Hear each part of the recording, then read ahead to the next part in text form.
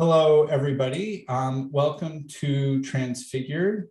My name is Sam. I am the host of this channel. This channel explores theology and philosophy, specifically topics related to the Trinity or alternatives to the Trinity, and understanding that from a variety of different perspectives. Some people have been asking me recently to make a podcast version of my YouTube channel, not knowing that there already is a podcast version of my YouTube channel. So I just wanted to do that little bit of housekeeping. So if you're one of those people who's been bothering me to make a podcast, if you search for Transfigured in Apple Podcasts or whatever your favorite podcast app is, you'll probably find it. So I just wanted to answer those questions at the beginning. And I'm really excited today to have on the channel Dr. Shabir Ally. Dr. Shabir Ally is probably, I would say, one of the most prominent YouTube apologists for an Islamic perspective that I know of. At least certainly when it comes to the topic of the Trinity, he's one of the Islamic apologists that I have seen the most of on the internet, and does a really good job talking on that topic. Often in debates, there's a lot of famous debates with Dr. Shabir Ally with Trinitarian Christians that if you search for, I'm sure that you'll find right away. But he has a PhD from the University of Toronto, and he is the president of the Islamic Information and Dawah Center International in Toronto. So could you please introduce yourself any more beyond what I just said, Dr. Shabir? Well, not much more to say than what you've already mentioned. In terms of my personal life, I was born in Guyana in South America. I migrated to Canada when I was just a teenager. I went to school in Canada and then pursued my graduate and postgraduate degrees in Toronto. I live in Toronto. I'm married. I have 4 children and 3 grandchildren. Oh, congratulations. Thank you. So I'm getting along in years. And in terms of my professional activity, I also appear weekly on a television program called Let the Quran Speak. Those who are in Canada can watch it on TV, and those from around the world can see it on our YouTube channel. Mm-hmm. You've really sort of embraced the internet and YouTube and those sorts of tools as a way to do outreach. What sort of got you interested in doing that? Well, my involvement in internet debates is actually very recent. It is the COVID-19 lockdown that forced me into that venue. Previously, I used to say, I'm not so familiar with the internet, and if you want me for a live debate, I'll be glad to show up in person. And I did a lot of traveling for that reason. But when the lockdown started, the obvious alternative to traveling was to appear on internet platforms such as yours, and so I naturally got channeled into that, and I love it now. Now that things are opening up and the restrictions are being lifted, I still want to retain doing such discussions over the internet. I can say, for the most part, COVID has been really miserable and unpleasant in most ways. As a YouTube channel host, one benefit is has been a little bit easier to get people to come on a YouTube channel, because pretty much everyone knows how to use Zoom now when it works, and and there aren't a lot of other choices. So that's at least a benefit of this whole rough situation. So how did you get so interested in the topic of the Trinity and what Christians believe about the Trinity, and giving informed responses to that? Well, I grew up in Guyana, as I've already mentioned, and there some of our youth, started become attracted to Christianity. They were Christian missionaries who were doing a fair job of reaching out through various means. And, that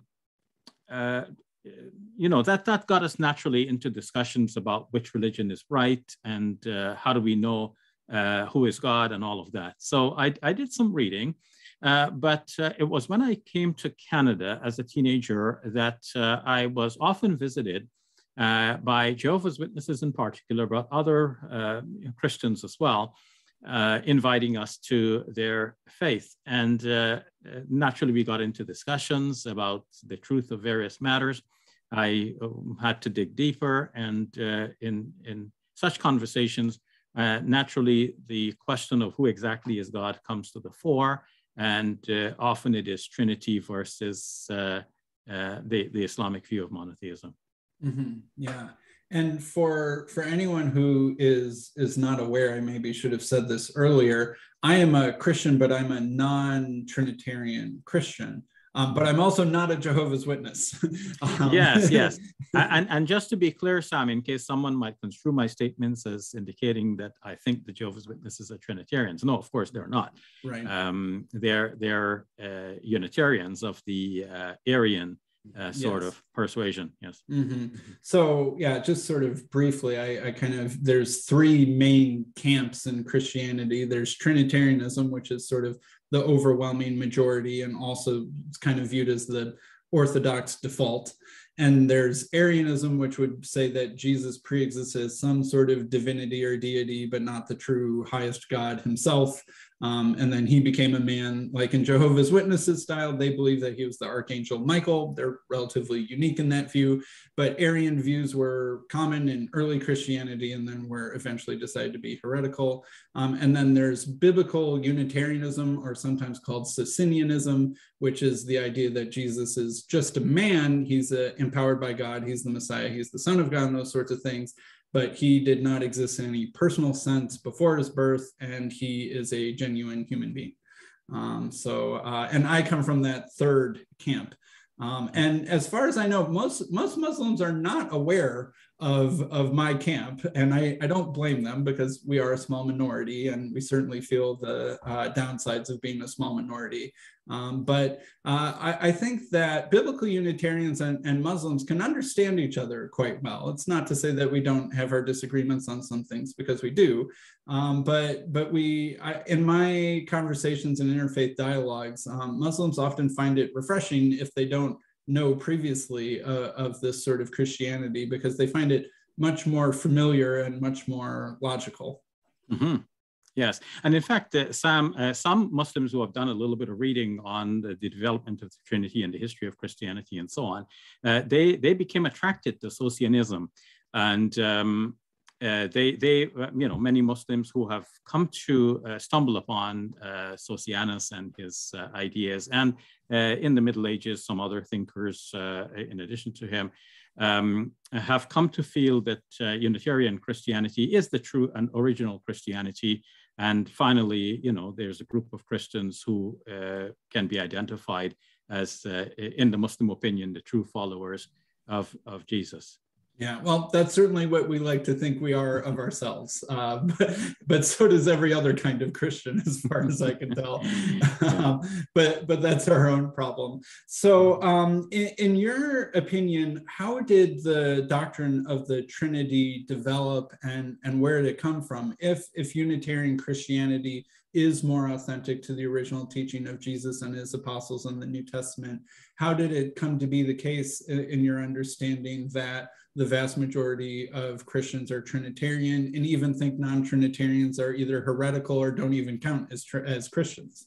So there are a few factors. I think one factor is that in the environment in which the message of Jesus was preached after Jesus left the scene, people naturally took great men and heroes to be gods. And we see this in Acts chapter 14 in the Bible, mm-hmm. where Paul and Barnabas are preaching, and the people there take them to be two gods. They said, this is Zeus and Hermes. And they brought their animals to make sacrifices to them. Paul and Barnabas protested, we are only men, don't do this. But despite their protests, they could not prevent the people from offering their sacrifices. So in that environment, once the message of Jesus was being preached, people exaggerated the status of Jesus. In the Old Testament, this is another aspect of it, thinking more closely within the Jewish perspective. in that Jewish environment, to speak of someone as the Son of God could mean that he is beloved of God. And of course, there are many persons who are in the Old Testament the sons of God.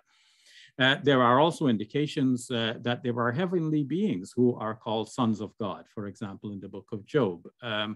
So in that circumstance, when Caesar, on the one hand, was hailed by the Greco-Romans as the Son of God, what was the counter from those who wanted to champion Jesus? Like, if Caesar was said to be great in this way, can we say something comparable about Jesus? So naturally, followers of Jesus seized upon the title Son of God, which for them would not have compromised their monotheism, and at least they had something to say about Jesus. But soon enough, that title Son of God can be misunderstood. A further factor, Sam, I believe, is that now it is becoming more to the fore of academic discussions that in that environment, what we're calling monotheism now is not the way in which they define monotheism then. Nowadays, in Jewish monotheism and Islamic monotheism, and even when Christians think of monotheism, they think of a clear line of distinction between God and his creatures. Mm-hmm. But in that environment, in that milieu, the distinction was not so clearly drawn. As Frank McGrath, or James McGrath in his book, The Only True God, points out, eventually the line was drawn by Jews to have God on one side and everything else on the other side. But Christians drew the line differently to include Jesus on the God side. And this is one of the key ways in which Trinitarianism developed, because once Jesus was included on the God side, it started to look like we have two gods, but Christians knew that they couldn't have two gods. And so what developed is a sort of binitarianism. Jesus and the Father are somehow a one God. And different explanations arose as to how exactly they could be one and yet be two.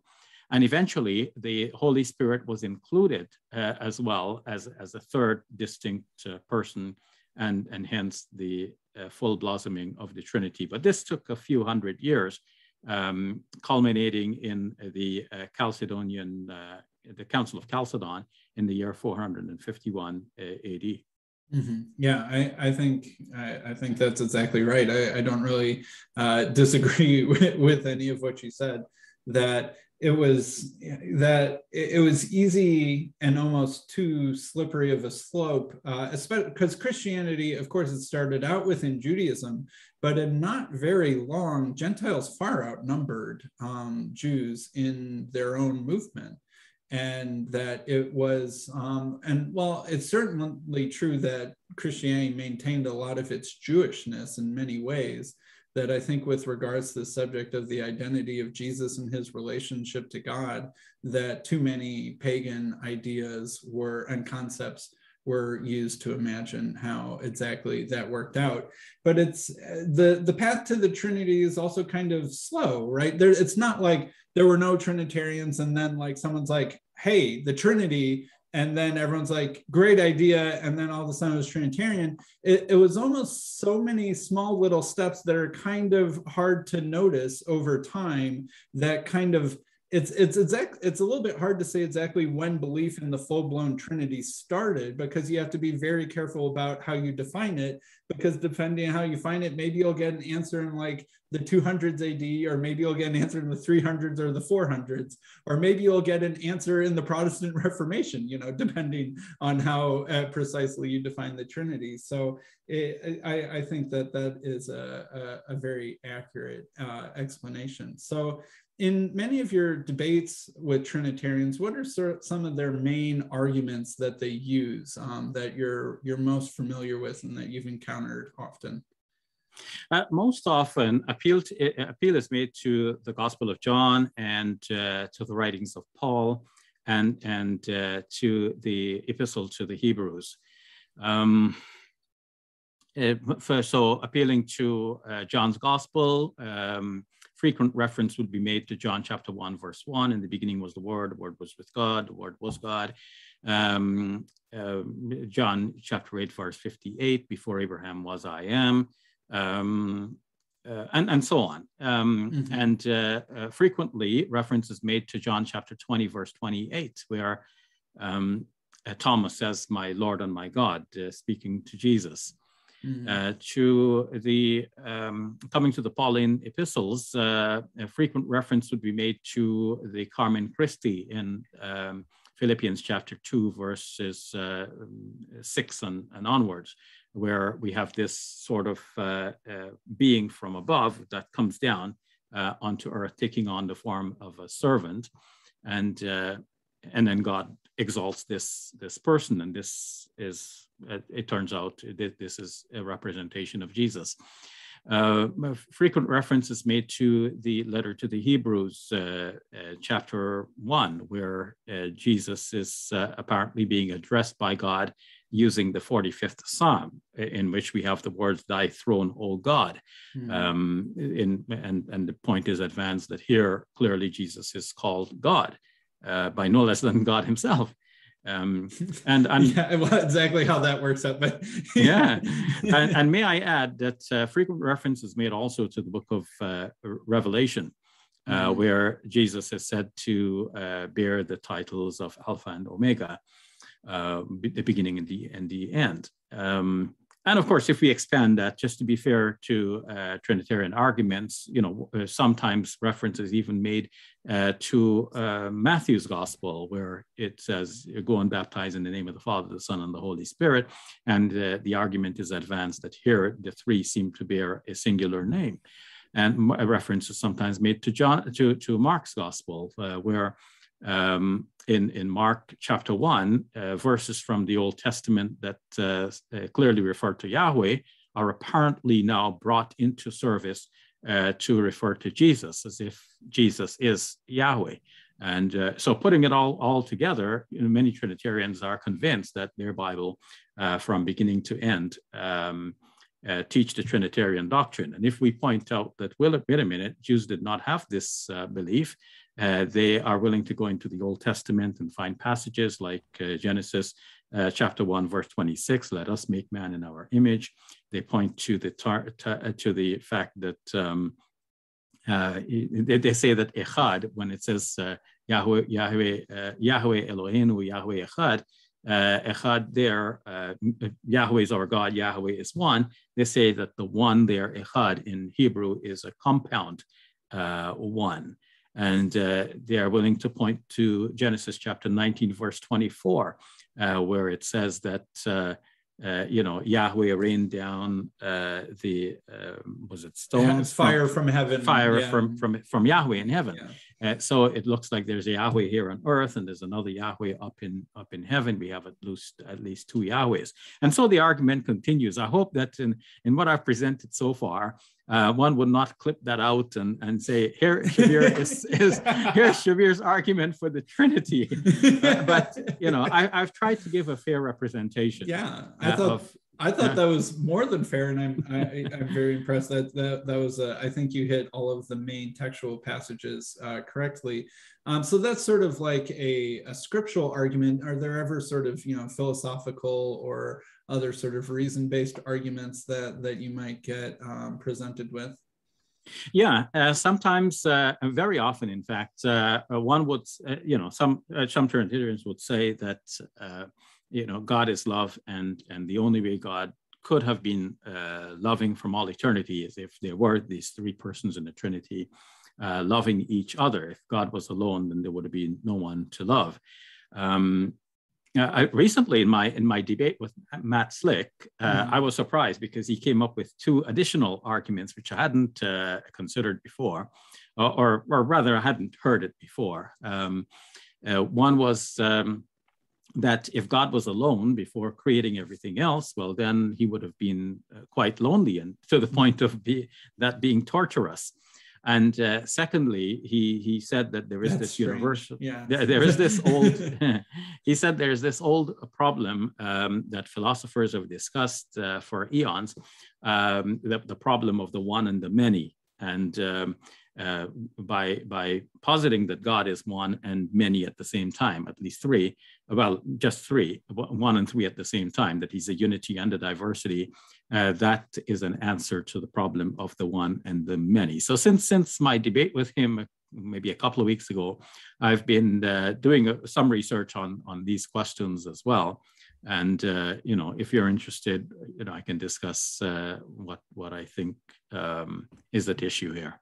Sure. So what, from your perspective, what do you think how do you understand the New Testament, and what do you think that it teaches about Jesus and Jesus's relationship to God and God's oneness and those questions? Mm-hmm. Now, James Dunn wrote, among his many writings, there's an interesting book called Unity in Diversity, something of this nature. That's in the title, but it's about the New Testament. It's about the New Testament having a sort of unity and also diversity. I think this is a very useful paradigm for understanding the New Testament. Yes, there are some unified themes and ideas and presentations of Jesus and so on, but also we can see a diversity in among the writers of the New Testament, what they believe, how they present Jesus, and so on. So a very important part of that, I think, is the way in which Jesus is presented in the four Gospels. And nowadays, most scholars believe that Mark was the first of the four Gospels to be written, and that John was the last of the four. If we compare Mark with John, we will see that there is a lot of development of ideas between Mark and John. So John, for example, is the only one of the four Gospels that presents Jesus as the Logos of God. And very prominently so, right in the very beginning of this gospel. This is the Logos that was existent with God from the very beginning. He is somewhat divine, it would seem, and he came down onto earth. He is the one through which everything was created. Nothing was created except through him, and so on. But we can see this in individual stories as well. So, for example, in the Synoptic Gospels, Matthew, Mark, and Luke, we have Jesus praying in the Garden of Gethsemane, and he's asking the Father to let this cup pass from him. But in John's Gospel, he doesn't pray like that. In fact, the whole scenery is different. But what is interesting is that when John has it, that when Jesus enters Jerusalem, he says, "Now my hour has come, and what shall I pray? Father, save me from this hour." No, it is for this reason that I came to this hour. The wording is something of this nature, close to the New International Version rendering of this verse. So it seems that in the Synoptics, he's saying, "Now my hour has come, Father, save me from this hour." In John's Gospel, he's saying, "Now my hour has come. Should I pray, save me from this hour? No, because I came for this hour." So in John's Gospel, Jesus is represented as this pre-existent figure who comes deliberately into the world to fulfill a certain function. And John's Gospel has it that John the Baptist proclaims him right away as the Lamb who takes away the sin of the world. Whereas in Matthew's Gospel, John the Baptist is sending his disciples to Jesus to find out if he's the one who is to come, or shall we wait for another? So we see a kind of development of ideas about Jesus as we go from Mark to John. John has a different representation. We see a similar representation that we find in John's Gospel in Paul's writings, though Paul uses different terms. So for John, Jesus is the Logos of God. In Paul's writings, Jesus is the wisdom of God, the Sophia. And but for Paul as well, Jesus is an exalted figure. So it seems to me that what may have happened, Sam, and of course I'm not, I'm not a biblical scholar by profession. So there are biblical scholars out there to whom I defer. But in my humble attempt to put this all together, it seems to me that Paul proclaimed this heavenly Christ come down to earth, and the gospel writers are dealing with actual stories of Jesus on the ground. So Paul has the theoretical idea about Jesus and his high position. The gospel writers are dealing with the facts on the ground, trying to represent the stories as they are. And in these stories, it is clear, as we see in the synoptics, that people don't know who Jesus is. Some say he is one of the prophets. Some say he is John the Baptist, even though John the Baptist by this time had long been beheaded. But people are positing that he is some human figure well into the story in the middle of Mark's Gospel, chapter 8. So they're dealing with the facts of the ground as to how Jesus was perceived. And then we have a later representation of Jesus that does not pay attention to the facts on the ground. That's Paul's idea. And then we come to John's Gospel, which tries to bridge the two, dealing with the facts on the ground, but in a way, molding those facts so that they fit that high Christology that we already know from Paul's writings. Sure, interesting, yeah. And I don't mean this as any sort of criticism at all, but that is actually a pretty good summary of a lot of scholarly opinion. I can see how, reading, I don't know, N.T. Wright, Richard Bauckham, and a bunch of other New Testament scholars and also combined with some skeptical scholars like Bart Ehrman and stuff like that, that is actually sort of in the waters. And I think that you summarized that synopsis pretty well. Of course, I slightly disagree, but just to explain sort of my position a little bit, you're sort of positing that there's some disagreement within the New Testament itself, that perhaps there's this sort of human Christology of people who are more connected with the oral tradition and perhaps, even personally related to the historical Jesus on the ground. There's people like Paul who are sort of theologizing reports about Jesus and kind of turning it into a little bit more, I don't know, mythical, theological Jesus, and then John bridging them together somehow. And I think that, I guess I could talk briefly about how I understand John 1, and I'd be curious on how you kind of hear this and how this makes sense to you. But I don't one-to-one equate the word with Jesus, I guess, would be one way of putting it. And that I view when John's talking about the logos or however your preferred way of pronouncing that is, that it's like a divine attribute, sort of like how Lady Wisdom can be personified in Proverbs 8 or something like that. And honestly, I suspect that's not too different from the way a Muslim would think about God's wisdom or God's reasoning or God's knowledge and stuff like that. And that, like, saying that Jesus is the Word become flesh is sort of like saying Jesus is sort of like God's wisdom embodied in a person, or God's promises come to fruition, or God's, commandments lived out perfectly in a human life, something like that. I've actually heard some Muslims before say something like Muhammad is sort of like a living, walking, and breathing Quran, or something like that. Yes. And like, if you call the Quran the word of God, that's not that different from what I'm trying to say. I'm sort of like saying Jesus is a living, breathing, walking, representation of God's word, or something like that. Yeah, it's interesting that you have that perspective. And that reminds me of a problem that often comes up in our discourse with Trinitarians.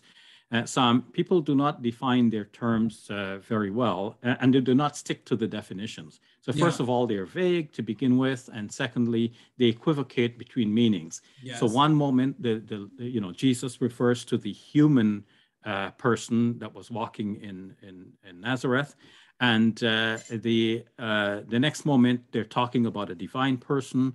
So one moment, the Logos is that which is in heaven. The next moment, the Logos is that which is this person here on earth, and so on. So they're not so very clear and consistent in what they mean. But it's good to hear that you have that metaphorical sort of interpretation of the Logos. And I think that the Gospel of John also has a lot of language of the sort of, sent from heaven, from above, came to you from God, like, that sort of stuff that seems like it's saying, well, okay, Jesus was up there with God and then he got beamed down here and then he was here for a while and then he returned from where he came from. But I think that there was sort of a Jewish way of talking, a Jewish idiom that's sort of like, the whole point of the Gospel of John, and he says this at the end, I have written these things so that you may believe that Jesus is the Christ, the Son of God, and that by believing you might have life in his name, right? That's a strange purpose statement for someone who's trying to prove to you that Jesus is a deity or the one true God or something like that. Mm-hmm. And yes. That I think that the language of heaven, from heaven, Christians and Muslims will have a debate about whether Muhammad was a true prophet, right? And that I think one of the ways that you could phrase that is, are you saying that Muhammad was from heaven or was he of earth, right? But that's not a way of saying, did Muhammad pre-exist up there in the heavenly realm and then get sent down and then go back or something like that? Because there's a question that Jesus asks, it's not in the Gospel of John, it's in one of the synoptics where he says, the baptism of John the Baptist, was it from heaven or was it of men? Right. And they are like, oh, shoot, if we say it's of men, lots of people like John the Baptist and they'll be mad at us. But if we say it's of heaven, then he'll trick us in another way. So we're just not going to answer. But Jesus he's not saying, did John the Baptist come from heaven, or did the water that he's baptizing with you come from heaven instead of a river or something like that? He's using an idiom for saying, is he doing things in a way that is authorized by God and empowered by God, or is he doing it on his own authority, right? And we understand that idiom when we hear it that way, but I think because of Trinitarian theology, we're so preconditioned to hear those sorts of statements when they're said about Jesus in the Gospel of John in some sort of more, ontological, metaphysical way, as opposed to a way of talking, because the whole purpose of the Gospel of John is he the Messiah that was sent by God, or is he not, right? It's sort of like, you can imagine Jews and Christians arguing over whether Jesus is the Messiah is similar to Christians and Muslims are arguing over whether Muhammad was a prophet sent by God or sent of his own initiative or something like that. And that's what that language is supposed to communicate, but it gets misunderstood. So that's how I would sort of explain the Gospel of John and how biblical Unitarians understand and read the Gospel of John. Yeah, I appreciate that way of interpreting the Gospel, and I really want to highlight the purpose statement that you drew attention to. When John says, "I've written all of this that you may know that Jesus is the Son of God, and that believing in him you may have life in his name." So if you wanted if his whole purpose of the Gospel is to show that Jesus is God, this would be the understatement of the year, because the son of someone is not the same as the someone. Almost universally, until you adopt a Trinitarian framework of putting all of these. So it's like all of the gospel writings are being stuffed into this Trinitarian paradigm and force-fitted to mean Trinity, whereas the plain sense is something else. And that should also tie in with our discussion about the Logos, which you have a metaphorical interpretation of.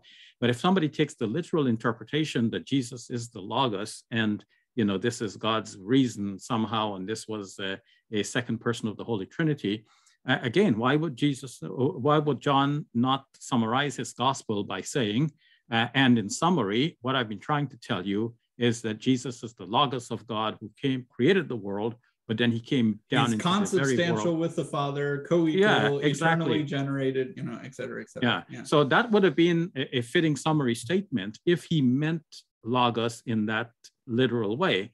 Unless, of course, as some scholars think, the prologue to John's Gospel, John 1:1 to 1:18, perhaps was appended to this Gospel in the last stages of its composition and editing.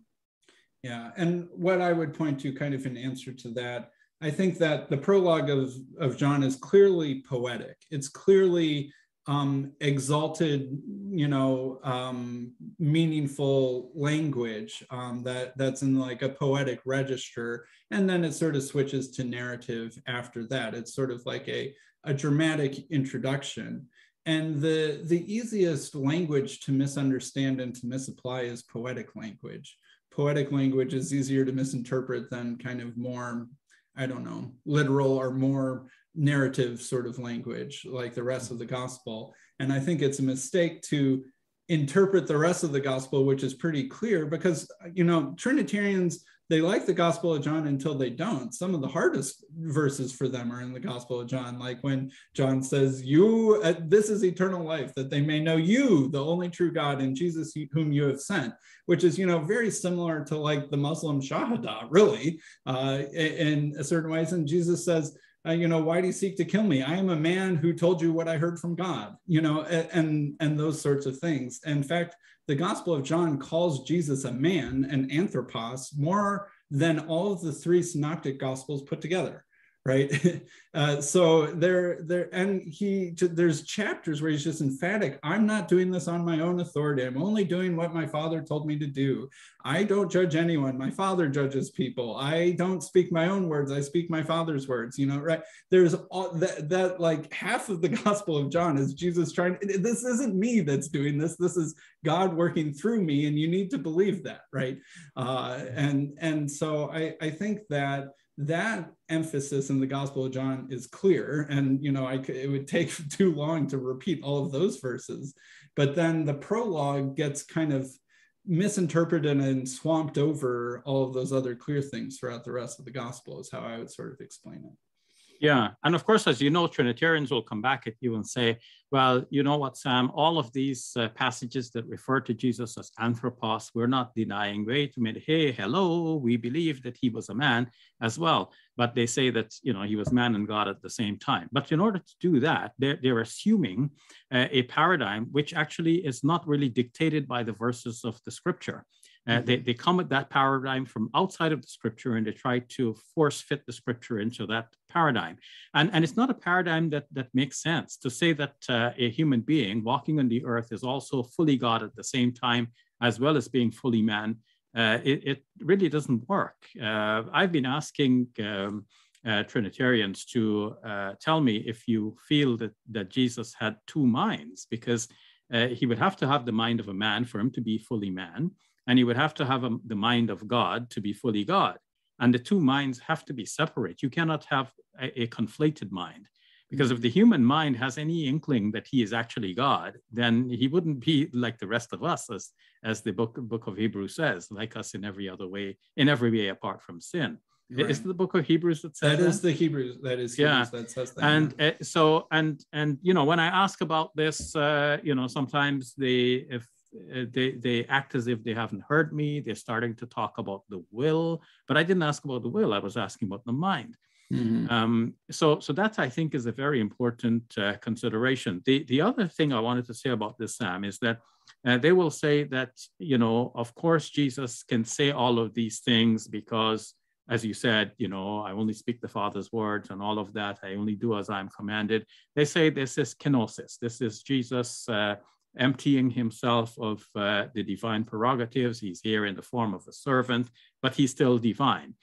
But as one of the Unitarian writers, William Ellery Channing, pointed out in an old book that I happened to find in a used bookshop, he says, tell us where in the scripture does it say that Jesus is doing ABC as a man and XYZ as God? Like there is no such distinction in the scripture. You're just making that all up. And again, they're making up something fantastic and force-fitting the Gospels to fit into that paradigm. Whereas the simple explanation for all of when Jesus shows his subordination to God, that is natural. He's a human being. When he speaks with some exalted prerogatives, he's obviously speaking as a messenger of God, as one commissioned by God, authorized by God, to do or say certain things on God's behalf. So that's a simple paradigm. It doesn't lead to any kind of contradiction of saying that this one person was perfect and imperfect at the same time, and that he was God and then he came down onto earth.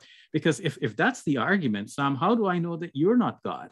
Because if I point out the obvious, that you're a human being, or you can say, well, wait a minute, I was God, but I took the form of a human being. Right. There's seemingly nothing that Jesus could say as a man to convince you that he weren't also God. He could say, that's right, I am not God. And they'd be like, well, that's his human nature talking. Exactly. Like, there's no, and if it is that unfalsifiable, then that points to some trouble with the theory itself as a coherent idea. Exactly. So, and I feel kind of obligated to briefly address Philippians 2 also. Let's see here, like the first sentence where it says, in the form of God existing, right? That's actually in the present tense, is a thing that a lot of people don't notice.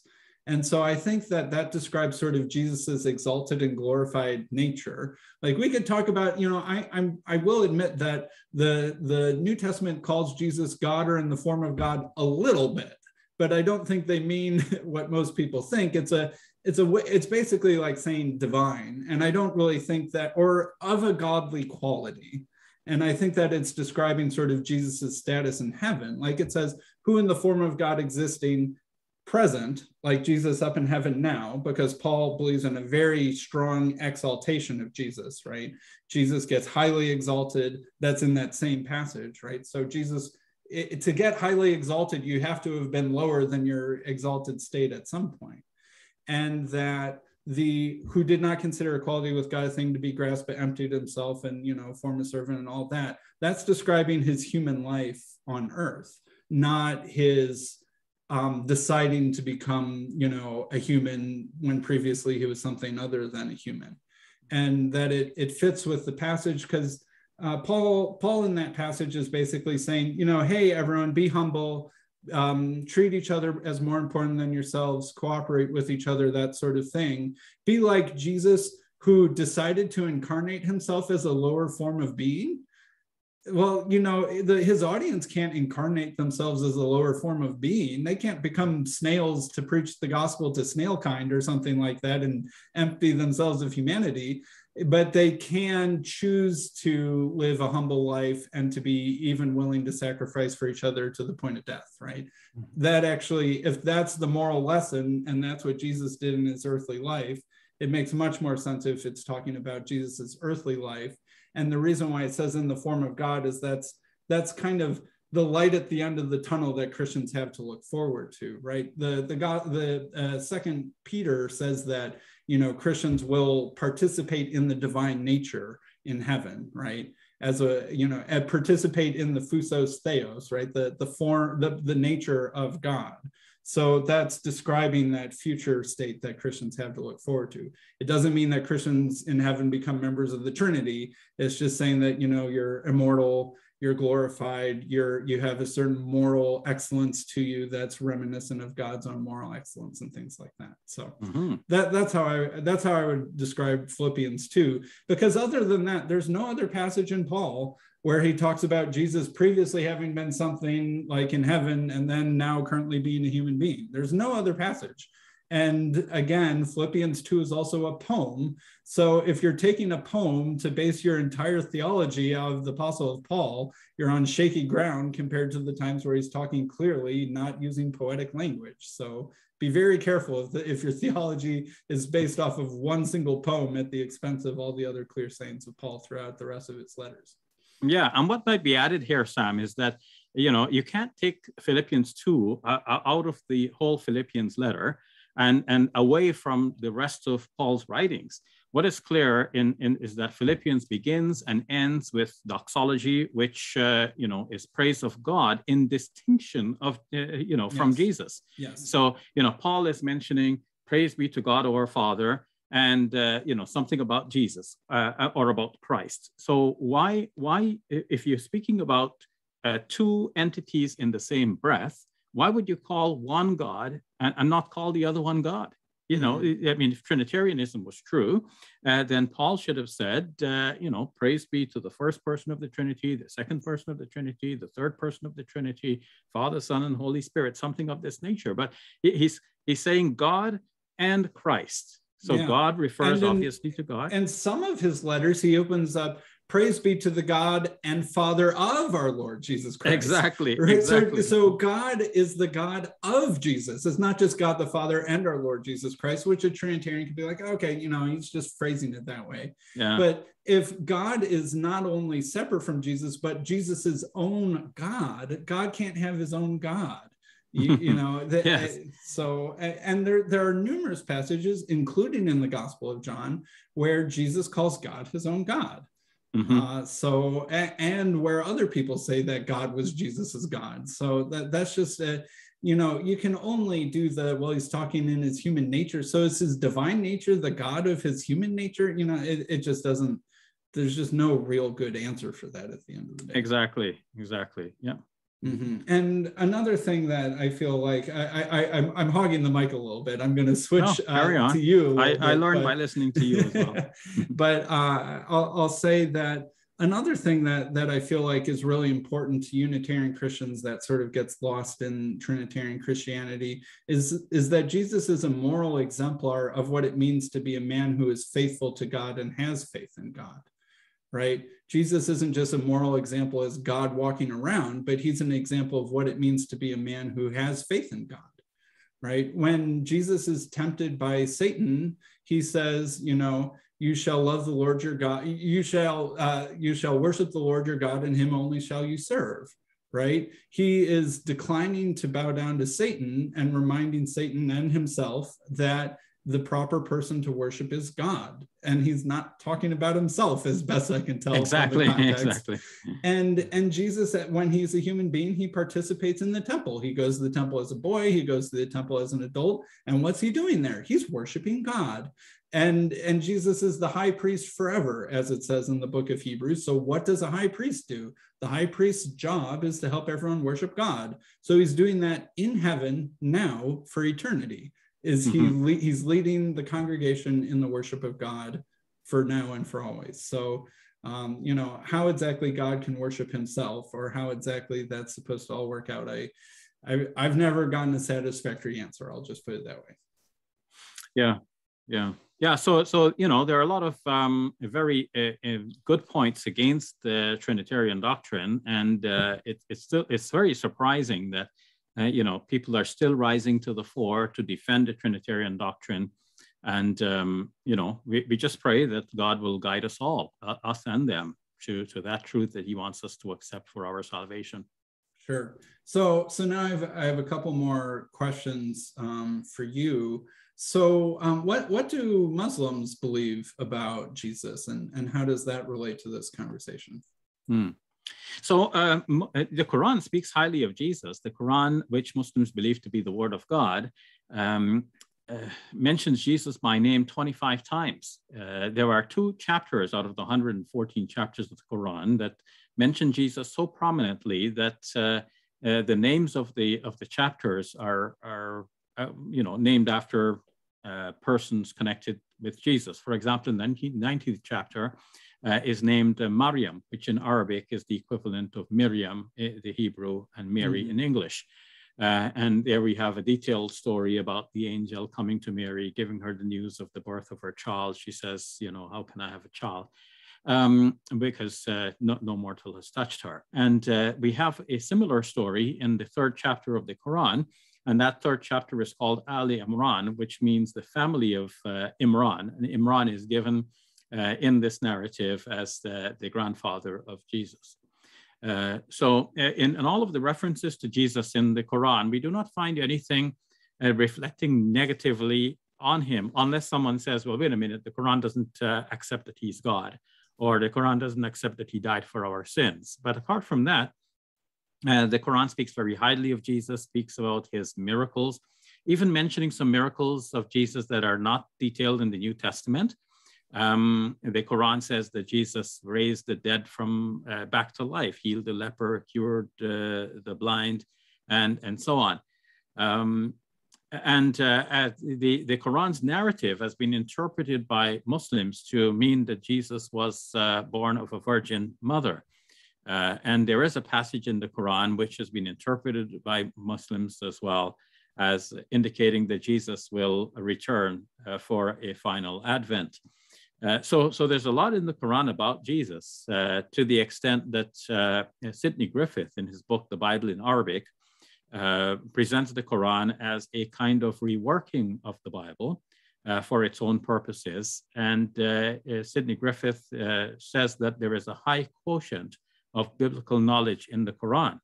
And that's in general, but he speaks also specifically about Mary and Jesus and how they are represented in the Quran. This does not come from someone trying to put pieces together based on stories that were heard in the environment, but it reflects a very high and detailed knowledge of the biblical narrative.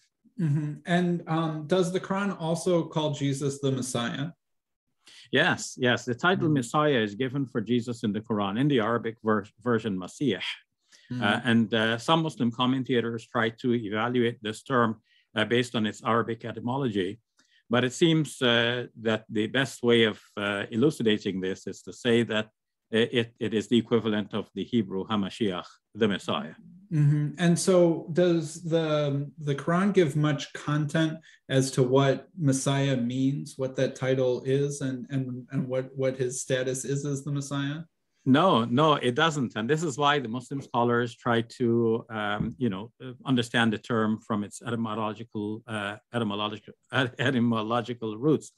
I should drink something as well. Mm-hmm. Yeah, the Quran does not say what Messiah means. Mm-hmm. Now, of course, we know, and you know from the Hebrew, that Messiah in the Old Testament was a title given to somebody who was designated to serve God in office, either as a judge or a king. So we might say that Jesus was specifically designated to serve God in a very meaningful way. Mm-hmm. How do different Muslim traditions sort of, I guess, maybe elaborate on that or fill out that picture a little bit? Some Muslim scholars, started with the etymology. They say that masaha in Arabic means to anoint.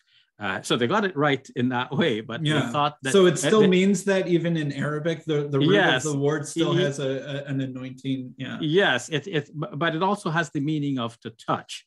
So they thought that maybe because Jesus healed with his touch, that's why he's called this. So the commentators on the Quran did not have such detailed knowledge of the biblical narratives. And so sometimes they try to explain things by imagining how it could be so. Or maybe they heard some stories from others and they tried to piece it together to elaborate the Quranic narrative. Yeah, I think most Christians do not know that that Muslims will say that Jesus was a prophet, that he did miracles, that he was born of a virgin, and that he's the Messiah in some sense. I think that still surprises most Christians to learn that. But what does the Quran say about crucifixion and the resurrection of Jesus? So the Quran doesn't say much about it. There is one particular verse that comes to the crux of the matter, if I pardon the pun. That's in Surah 4, verse 157, which says in Arabic, "Ma qataluhu wa ma salabuhu walakin shubbiha lahum." They killed him not, nor did they crucify him, but so he was made to appear to them, or so it was made to appear to them. I'm equivocating between the it and he, because the Hebrew pronoun hu in Arabic can refer either to an impersonal it or to a person he. So if it refers to a he, then it would mean that Jesus appeared to them such, as if they killed him. If it refers to the impersonal it may mean that the situation appeared to them like that. The classical Muslim commentators on the Quran almost unanimously said that this verse means that someone else was made to look like Jesus and put on the cross instead of Jesus, whereas Jesus had been raised up into heaven alive by God. But modern commentators, including myself, are more inclined to say that the verse is not denying that Jesus was put on the cross, but it has some other meaning. Some non-Muslim commentators, Jeffrey Parender, a Christian, in his book Jesus in the Quran, suggests that the Quran is technically correct because it's denying that the Jews killed Jesus. And that is factually right because it was the Romans who killed him by crucifixion. It was a Roman form of execution. It was not the Jews who did this.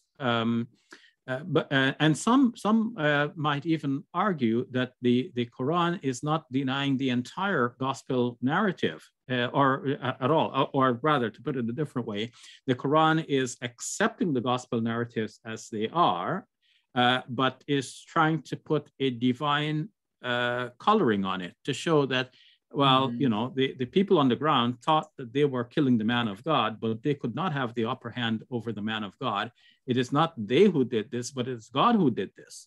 And so God organized this entire event for God's own purposes, and God has the upper hand here.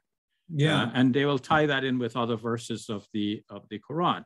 In my own humble, go ahead.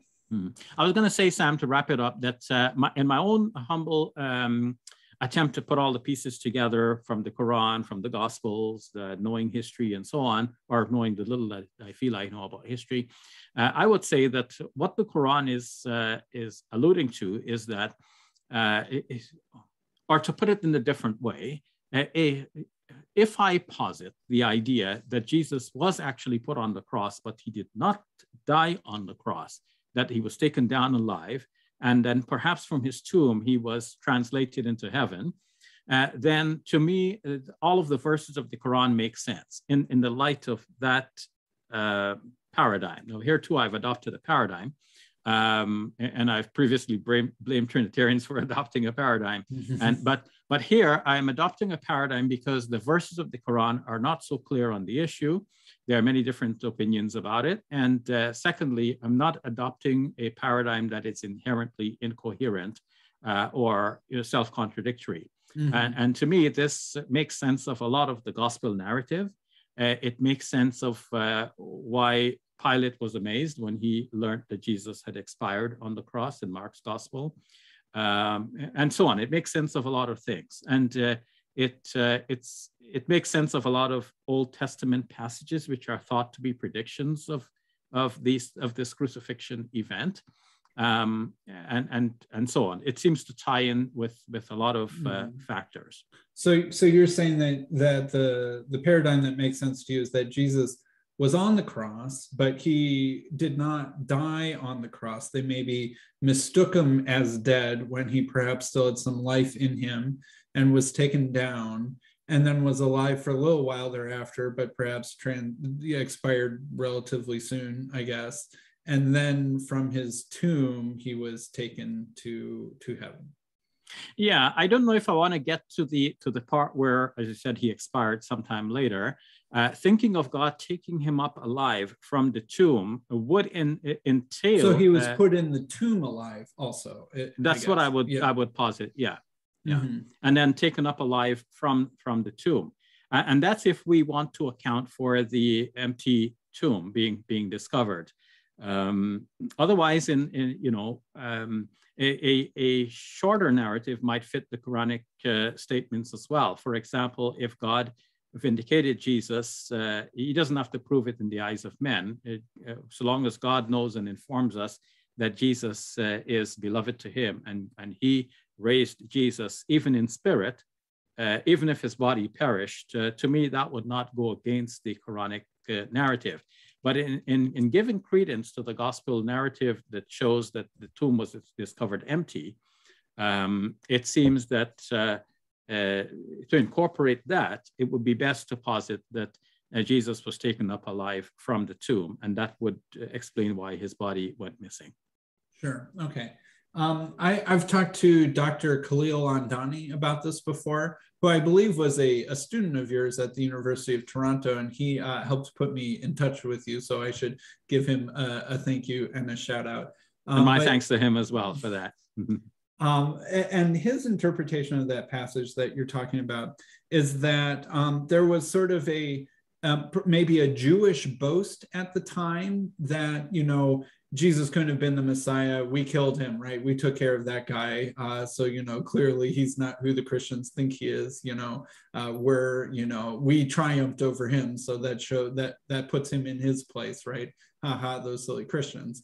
And that this Quranic verse is a sort of a refutation of the idea that the Jews and/or the Romans were killing him against God's will, and that it's more that actually sort of like what it says in Acts, 2:22, men of Israel, hear these words, Jesus of Nazareth, a man attested to you by God with mighty works and wonders and signs that God did through him in your midst. This Jesus delivered up according to the definite plan and foreknowledge of God, you crucified and killed him by the hands of lawless men, right? So it's sort of like Peter is saying, yes, you killed him, but it was God's plan all along, and that you actually didn't know what you were doing. You were actually accomplishing God's will, and that the joke's on you, I guess. And so I wonder what you think of that interpretation. So it's not actually denying the crucifixion, it's denying the fact that the Jews did it, as opposed to it being God sanctioning it, essentially. Okay. Of course, Professor Andani is his own scholar now. I mean, he is a scholar now, so I can learn from him as well, even if I taught him previously. And so, I'm open to new ideas, and I sometimes watch videos of Professor Andani online as well, and I benefit from hearing his ideas. So this idea about the Jews boasting, this has been widely acknowledged in the elaboration of this verse nowadays. Ian Mevorak wrote an article in the Journal of Religion in which he argued as a Christian that we should appreciate the Quranic narrative from this perspective.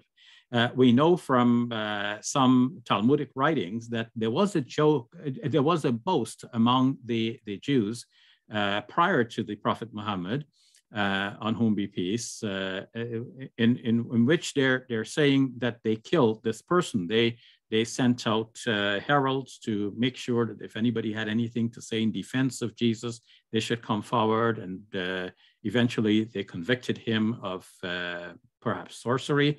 And then eventually they hung him on the eve of Passover. So in a way, they're boasting through these writings that we have killed him. And perhaps the import of their boast is to say, if we kill him, then he cannot really be the Messiah. Because one interpretation of Messiah is that if he was to be one interpretation of Messiah was that he was to be a king, like his father David. And if he didn't rule, that means he was not the true Messiah. And Jews are still waiting for the true Messiah to come and to rule and to bring back, bring the kingdom of God as it was in the days of David and so on, or even better yet, bring in the messianic age at the time when the lions will play with the lambs. So the Quran, according to Ian Mevorak, and this I'm hearing the same from you with reference to Professor Khalil Andani,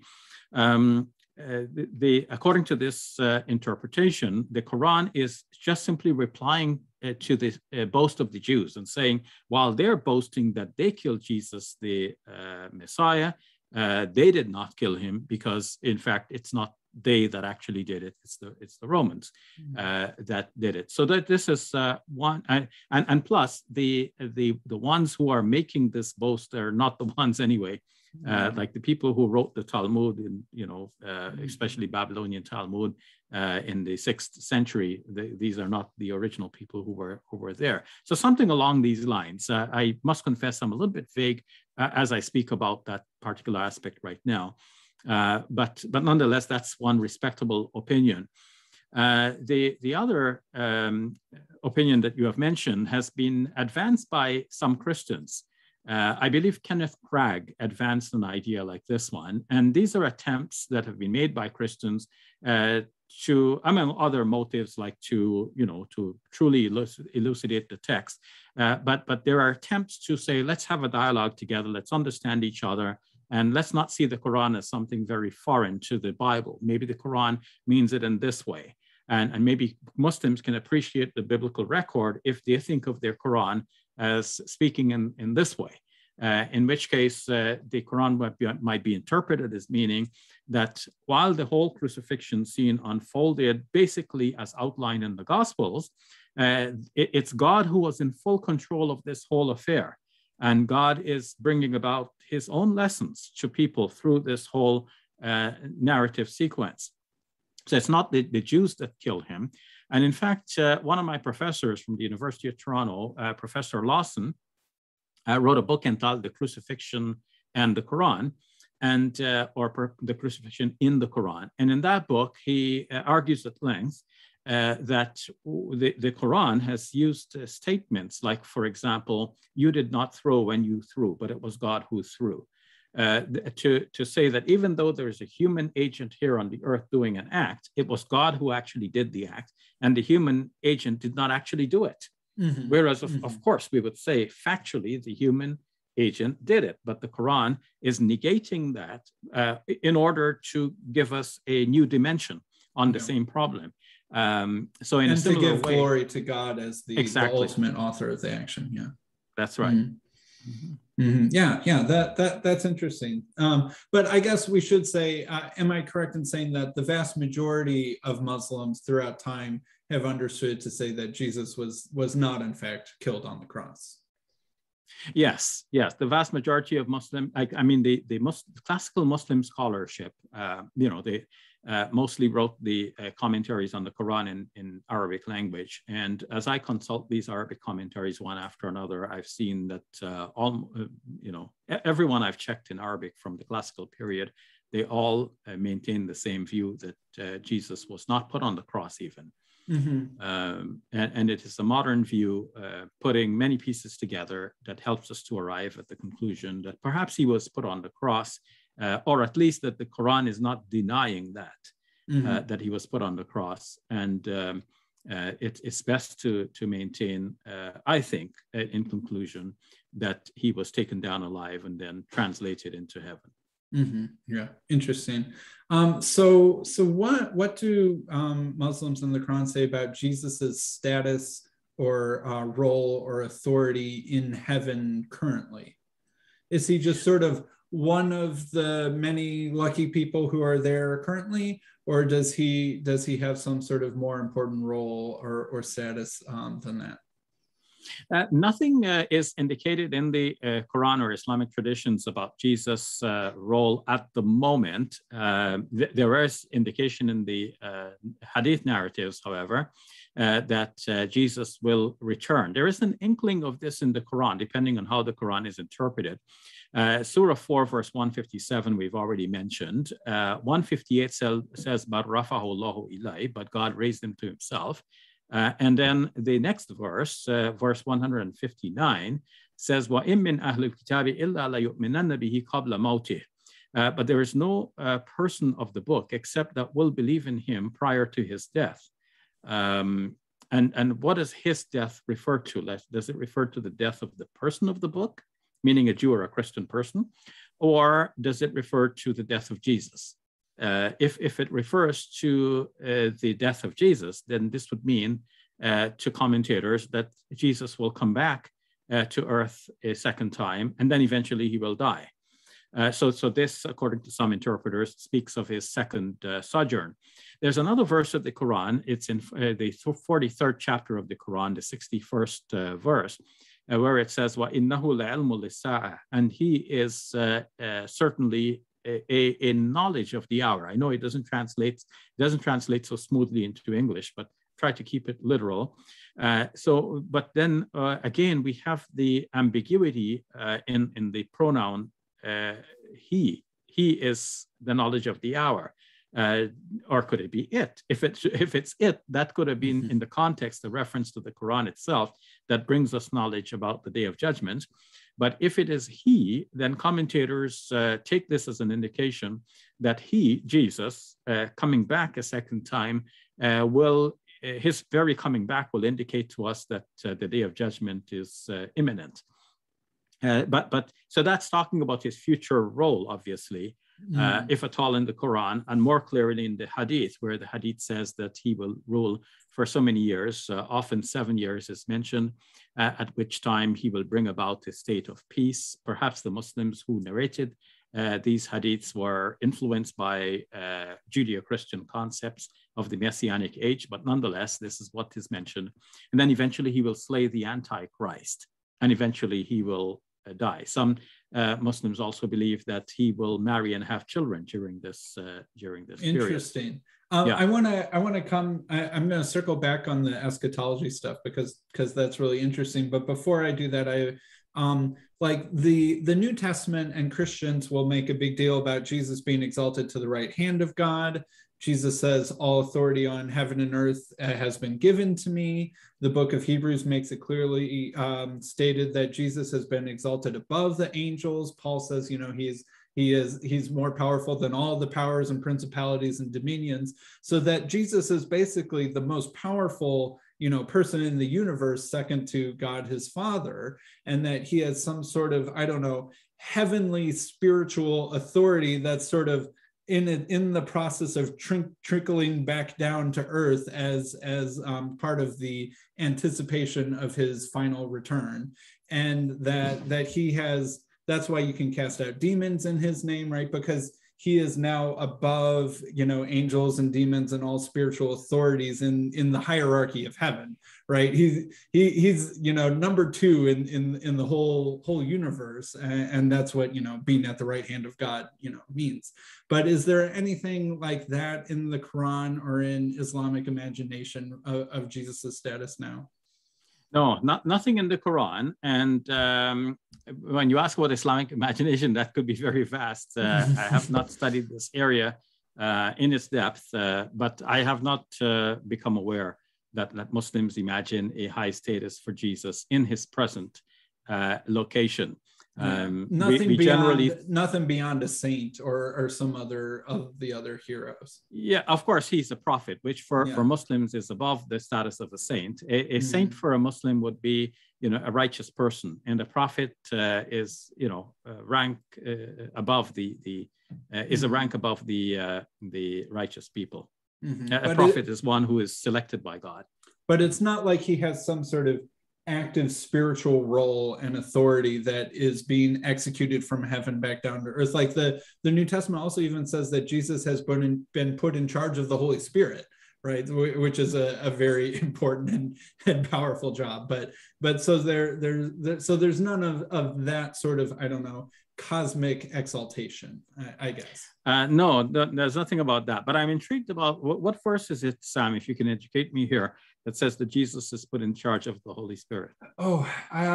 Well, he said, oh man. If you don't know it now, you can send it to me later, please. Yeah, I'll send it to you later. There's a passage in John, I think it's John 14, where he's saying, it's better if I go. Don't cling to me. It's better if I go, because if I go, I will send the Holy Spirit. And then I think that at either the end of Luke or the beginning of Acts, he's also, I should have had that a little bit better memorized, but I can send you some passages where it says that basically Jesus has been given authority over the Holy Spirit, but it's clear that that's something that happens after his earthly life, right? He was filled with the Holy Spirit while he was on earth as a human. But now that he's been exalted to heaven, he's been given authority to send the Holy Spirit with his own authority, but that's an authority that's been given to him from God. But I'll find some passages for that and pass that along to you.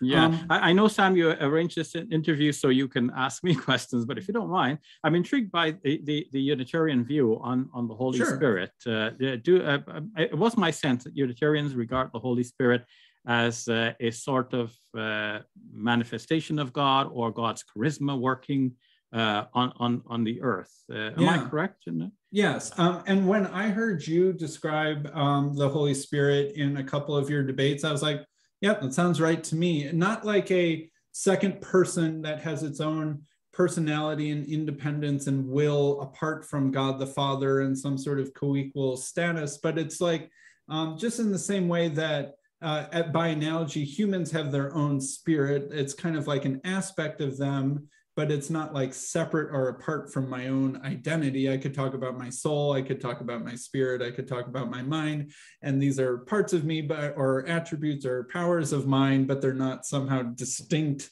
from my identity at large. That's how I would understand the Holy Spirit. It's the Spirit of God, right? It's not God the Spirit, it's the Spirit of God. And so when the Holy Spirit is at work, it's like God's empowering presence at work in the world. And specifically, the Holy Spirit seems to work through people most commonly, like prophets in the Old Testament, Jesus, of course, and then one of the changes of the Christian era is that instead of the Holy Spirit being relatively rare as a gift, only certain prophets or maybe kings, and even then a lot of times in the Old Testament, the Holy Spirit is temporarily given to people, right? It can come upon them and then seemingly leave them, right? I think King Saul is described that way. If I'm wrong, out internet, please correct me, but that was just something off the top of my head.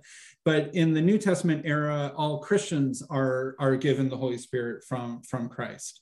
And so it's something that unites the church, but it's not a distinct person in the Godhead apart from God the Father. It's God's empowering presence and work in the world, specifically mostly in humans who have been given the Holy Spirit.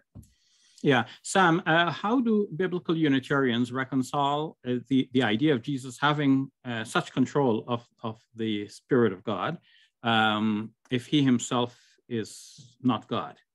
I guess that God can give power and authority to whom he wills.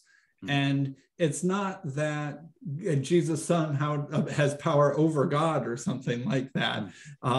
Jesus is perfectly obedient and subordinate to his Father, but it is now through Jesus that he dispenses these things, just in the same way that God will judge the world through Jesus. Well, does God judge the world or does Jesus judge the world? Well, yes, but God does it through Jesus because that's whom he's appointed to have that authority and power and role. And in the same way, that's how Jesus can be the one who gives and sends the Spirit to Christians upon his exalted status in heaven. You can see how Trinitarians will come back at this and say that, Jesus judging the world, like he's doing one of the things that God might have done himself, but he's assigned it to Jesus.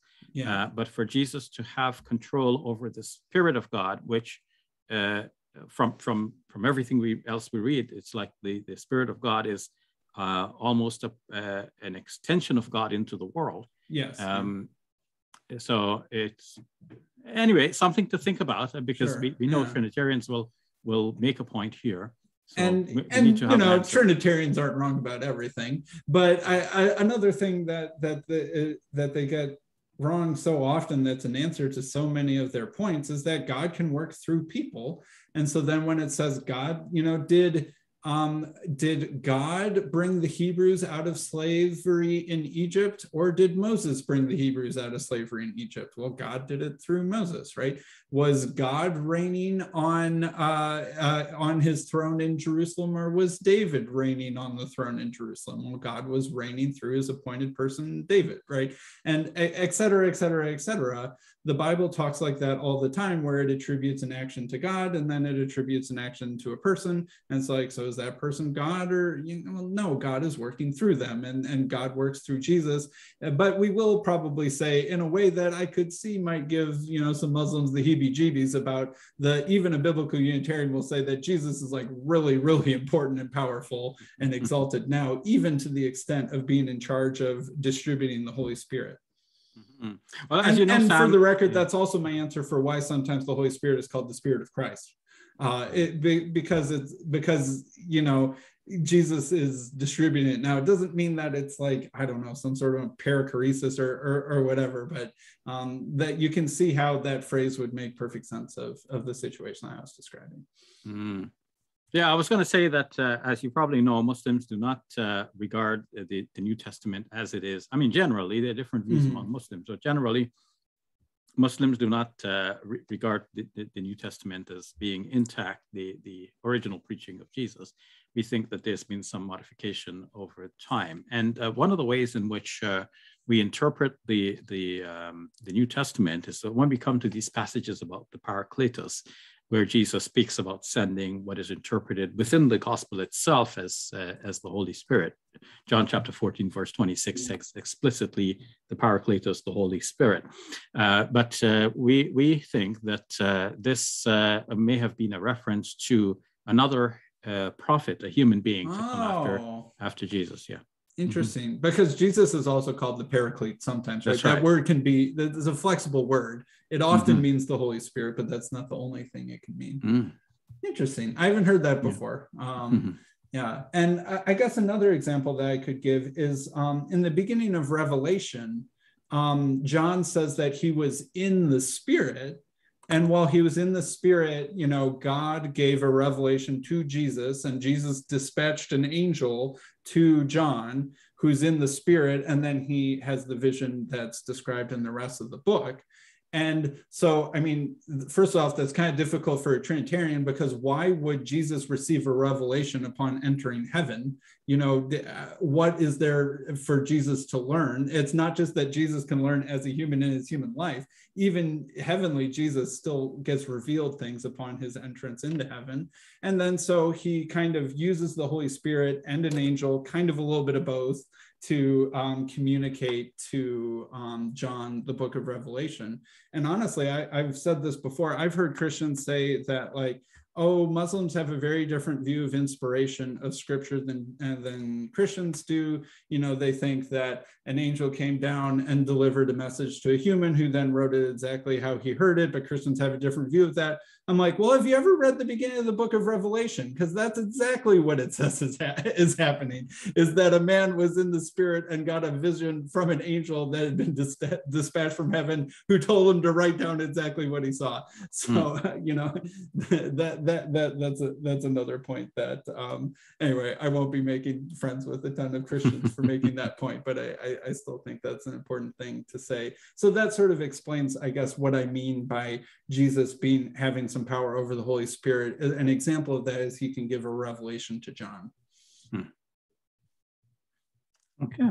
All right. So eschatology, that was the train of thought that I wanted to continue on. So I know that, I mean, there's a lot of variety of Christian views of eschatology. There's a lot of varieties of views of Islamic eschatology, but how does Jesus fit into eschatology, kind of both in the Quran and into sort of, you know, various versions of Islamic theology on the topic? Yeah, so the Quran, as I've already indicated, is a little bit vague in reference to Jesus's role in the final things. In the Hadith, we have more details. In addition to what I mentioned before, there's a famous Hadith that says that the Day of Judgment will not happen until and unless Jesus comes back down.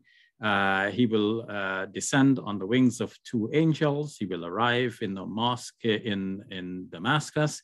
And the Muslims will be ready for prayer. They will offer Jesus the right to lead them in prayer, but he will defer to the person who was already assigned to be the imam or the leader of the prayer. He will pray with them. Then, in the meantime, the Antichrist was wreaking havoc on earth. So Jesus will go out and he will meet the Antichrist. The Antichrist will start to dissolve on seeing Jesus or in the presence of Jesus, but Jesus will finally thrust a spear through him. And so that will mark the end of the Antichrist. Then there will be a period of peace, and eventually Jesus will pass away and be buried, according to some narratives. I started saying there is a famous hadith, but then I ended up lumping a number of narratives together and beliefs together.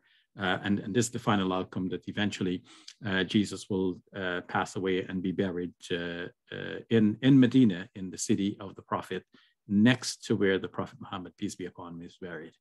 Interesting. So, so Jesus, who's in some sort of a live state in heaven currently, not having yet actually died, comes back. He participates in prayer in Damascus and has some sort of victorious battle with an Antichrist figure, and then later dies and gets buried.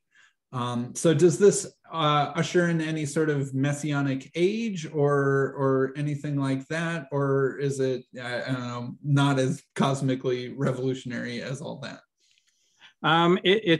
From what is described, I mean, this is an age of peace. It is mentioned in some famous narratives that Jesus will break the cross and kill the swine. And Muslim commentators understand this to be breaking not a physical cross, but the idea that the cross is significant. And by killing the swine, this is a way of indicating that eating swine should be no more. This is how the commentators render it. Of course, when we're talking about so there's a little bit of anti-Christian invective there. If Christians take the cross as important and generally eat pork, that it's sort of breaking those two errors of Christianity. Yes, and when we are referring to hadith, we should bear in mind that not all Muslims regard hadiths with the same sort of level of authority. All Muslims, to be sure, regard the Quran as the word of God. But when it comes to hadith, Christians are of various shades in how they regard the hadith. A classical position had developed to regard the hadiths as second to the Quran, maybe even equal to the Quran, but certainly as a source of interpretation of the Quran, the first source. And various scholars have thought about the hadith corpuses as a whole as being very authoritative, though in looking back at their steps in getting there, we realize now, and there are many persons like myself who say we need to take a balanced approach to hadith. There are narratives which clearly developed later on and in response to discourses that were happening on the ground after the Prophet Muhammad, on whom be peace, and probably should not be credited back to the Prophet Muhammad as they are.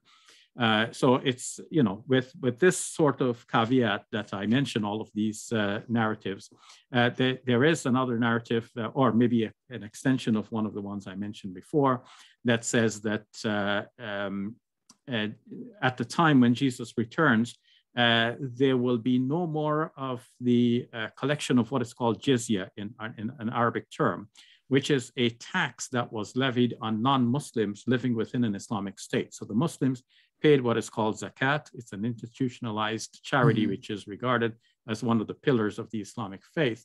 But the non-Muslims would pay a different tax, which is called a zakat, a jizya. But when Jesus comes back, there will be no more jizya. So some interpret this to mean that Jesus will wage a war alongside Muslims against others, and there will be no others in the end apart from Jesus and Muslims. So almost that Jesus will participate in the correcting of the errors of Christianity. Yes, this is the Muslim hope that is reflected in these narratives. Yeah, interesting. And then does Jesus play any role in judgment or anything like that?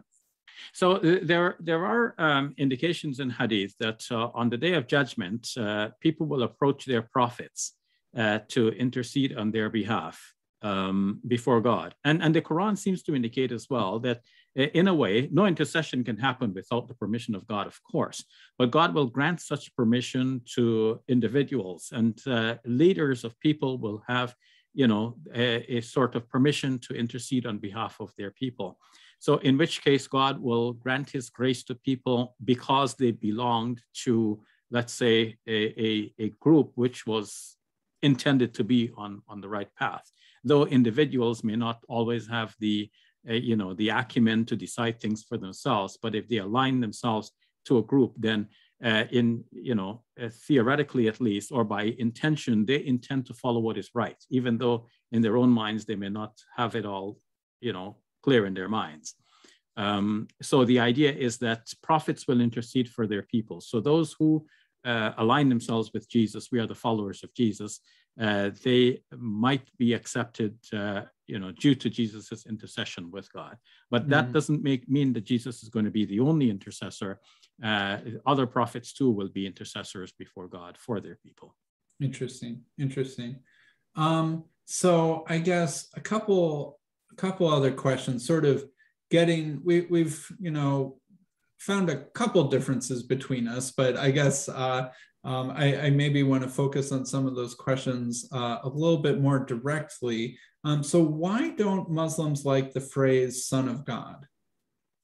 Well, perhaps because the Son of God phrase has been so misunderstood. When we say Son of God, then somebody starts to think, well, he must have the same nature. In fact, some Trinitarians have used this kind of argument with me. They said, the son of a donkey is a donkey, so the Son of God must be a God somehow, and so on. So to avoid that sort of confusion, it seems that it developed in Muslim culture that we do not refer to anyone as the Son of God. In fact, the Quran does not refer to anyone as the Son of God. And there is a verse of the Quran that interestingly alludes to the fact that Jews and Christians are saying that they are sons of God. But the Quran tells Muslims, ask them, why would God then punish you for your sins? So it's not clear entirely what this verse means, although the upshot of it is that Muslims are, they don't want to touch that term to say son of God. So either specifically of Jesus or in even a broader sense of kind of everyone being children of God or something like that. Yes. So we don't speak of people being children of God. We speak of ourselves as being servants of God and righteous people as being good servants of God. Mm-hmm. So I guess if the Quran teaches the virgin birth, who then is Jesus's father? Is the gap that seems to come to my mind. Yeah, apparently some people asked the Prophet Muhammad, peace be upon him, precisely this. And there is a narrative in Hadith. You have the Quran, and then you have narratives that explain how the Quran came to be as it is. So a narrative says that the Quran, of course, according to many narratives, was revealed a piece at a time to the Prophet Muhammad, peace be upon him. So now some other narratives give you like stories about each, like individual pieces. This piece came to be revealed in reference to such and such an incident. So according to these narratives, there were some Christians from a region called Najran who came to dispute with the Prophet Muhammad, peace be upon him, and this was one of the questions they asked him. So the Quran's reply is in the 3rd chapter, revealed on that occasion to answer this question. And at the beginning of this chapter, it says, God is the one who shapes you in the wombs the way he wants. So the Quranic answer seems to be that God shaped Jesus the way God wants. So God is his creator, as God is the creator of everyone else. And in the same surah, in the 59th verse, we read that the example of Jesus in the sight of God is as the example of Adam. God created the ladder from clay and said to him, be, and he was. So again, in the same chapter, when Mary asked, how can I have a child when no mortal has touched me?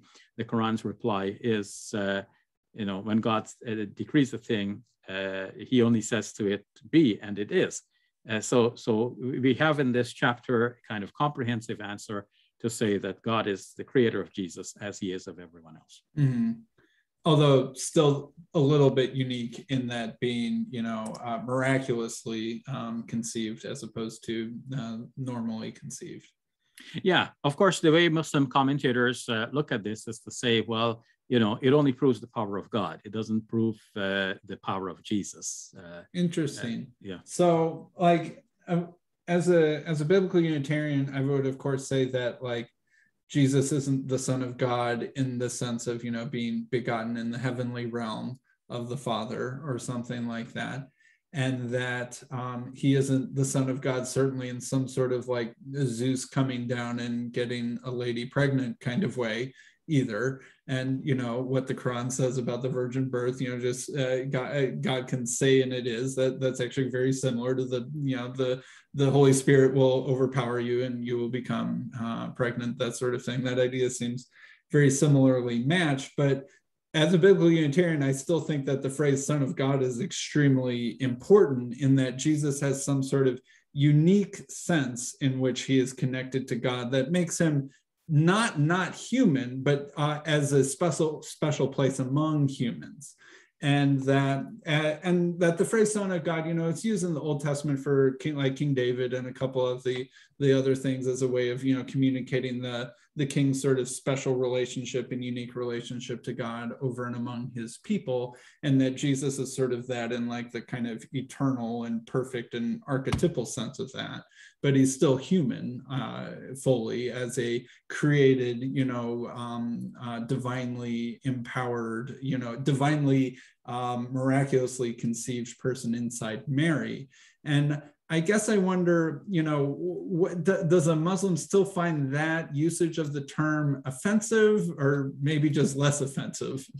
Well, let me say that when Muslims look at the New Testament, although we don't use the term Son of God in reference to Jesus from within our tradition, we can understand why it makes sense within the New Testament narrative, especially given the Old Testament background. In the Old Testament, as we already indicated, so many persons were called sons of God. So Muslims generally understand this term son of God in the New Testament as a reference to Jesus, as indicating that he is what we might say in Arabic, Habibullah, one who is beloved to God.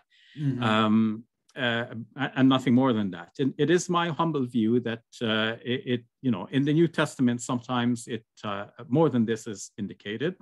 But that's how Muslims generally would, in a simple manner, make sense of the use of the term son of God. And in that sense, they wouldn't find it offensive. Yeah, and I think that I would also say another important idea for biblical Unitarians is that Jesus sort of inherits the kingdom and power from God his Father. So part of the explanation for Jesus's status now is that it's like a son who has been bequeathed his inheritance. And in the culture of the time, the eldest son was given the inheritance of the father, and then the eldest son was in charge of divvying it up. That was his role in the family, and a good son would do that in a fair way. A bad son might do that in an unfair way. There's actually a story in the New Testament where someone's like, hey, Jesus, my brother isn't giving me any of the inheritance. Please make him do it. And Jesus says, who made me judge over you?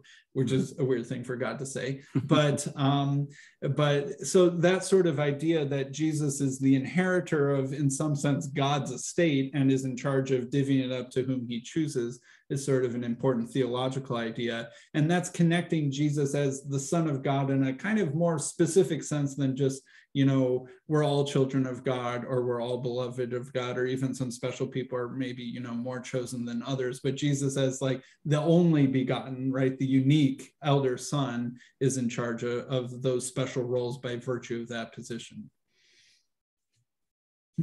So, but anyway, we should be wrapping up soon. But I guess I have one last question or topic, and it's around worship. And this is probably, biblical Unitarians disagree with each other on some topics, and we disagree a little bit around the topic of is Jesus worshipped and in what sense? So one question that I had is sometimes the word worship is used in the exclusive sense of something that you should only do to God, right? And to do it to anyone other than God is idolatry, right? And Jews and Christians and Muslims can all agree on that in some sense, even if we disagree on the details. But the English word worship also has the connotation of bowing down and giving reverence to someone, like in the Anglican liturgy for a wedding in the 18th century or something like that. It says, and the wife worships her husband in the wedding liturgy, and it's not an act of idolatry, right? She's giving honor and submission to her husband, right? There's an older usage of the word that's something more like bow and reverence that isn't, religious, idolatry or something like that. So how does worship kind of fit into this discussion?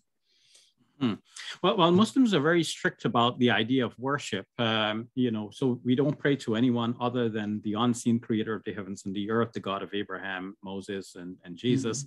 Mm-hmm. The items which are known to be acts of worship, we don't transfer that to some other object or what are the specific acts that count as worship?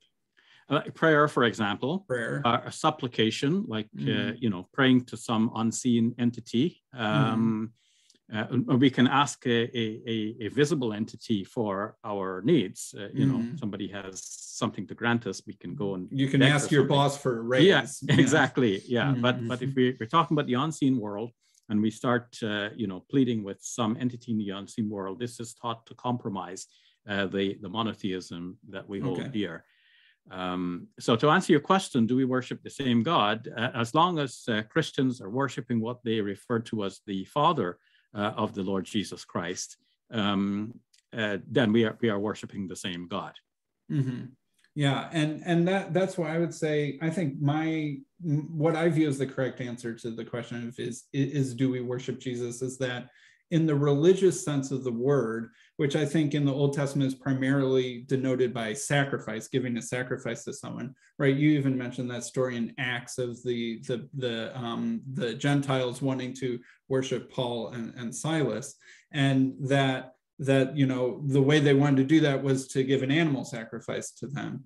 and that we think of sort of Jesus as the ultimate sacrifice, probably an idea that you disagree with, but we think of Jesus as the ultimate sacrifice to God, and that in some sense, that is Jesus worshiping God. And like I said, Jesus is our high priest and we worship along with him. So we don't give that final kind of religious sort of sacrificial definition of worship to God, but we give high honors and praise and reverence and submission to Jesus as our Lord and Savior. But it's nothing that would be on sort of what would be befitting of a king, but he's sort of like the perfect ultimate king. So it's that to kind of its perfect magnified extent. And I was wondering how would a Muslim find that offensive or not? Well, I mean, it wouldn't fit with our idea of monotheism, but I can understand how this evolved, because we can see in the Old Testament in 1 Corinthians chapter 29, verse 20, that the people bowed down to God and the king. So it seems that reverencing the king in this particular way was, in ancient times acceptable. And some of that has, survived into the New Testament. In fact, recently I was taken aback by a verse which struck me for the first time. It's somewhere near the end of the book of Revelation, where the seer falls on his knees to worship the angel that was speaking to him. And the angel says to him, "Don't do this. I'm just a creature like you." And of course, then he desisted. But the very idea that he could be about to worship one who by this time he should have known, I would think, is an angel as opposed to God or Jesus. I was taken aback by that. So from the Muslim perspective, it's not something that we do, but I can understand within the context of the New Testament, why people did this, and I can understand why some of that survives into biblical Unitarianism. Sure. All right. So I guess I'll just say, do you have any closing remarks or any final things you want to get off your chest? Well, no. I mean, given the time, I would just like to wrap it up and say that it's been my honor, Sam, speaking with you. And it's been a delightful conversation. I wish all of our conversations between Muslims and Christians were like this, in which we explore ideas without having, some axe to grind. We're just exploring ideas. We're just learning from each other. And there is no attempt to get a one-upmanship on the other. I've been involved in a lot of debates, but it's because people challenge me to have debates. And to be sure, when I was younger, my beard was black. I used to challenge people to debate as well. But over time, with maturity, I came to realize that people are as they are. People hardly change their ideas. In any case, people arrive at their ideas through very complex means and through many interconnections. And one debate is not going to settle the issue. So, it's better for us to have friendly conversations, to chat nicely, learn from each other, explore concepts, and do some more research, and then pray to God for the rest, because only He can change the minds and hearts of people. And I'm so glad that our discussion was of that nature, and I just wish that more discussions were like this. But some people will not come to a platform to have this kind of cordial discussion, because in their minds it's like it's a do or die. Like they must prove their point, and they will only prove that through a debate. They want to put you down and prove themselves right, and to me, that is not in harmony with our religious ideals. Our religious ideals are about humility and about giving glory to God. So I'm so glad that we were able to do some of that today. I hope we have, and I hope that God is pleased with our little endeavor. And I thank you for giving me this opportunity to chat with you in such a friendly manner. Well, I wholeheartedly agree with everything that you just said. Thank you very much, Shabir, for coming on my channel and talking to me about these things. And I really enjoyed it, and I learned a lot from it. So thank you very much. Okay, thank you too. All the best.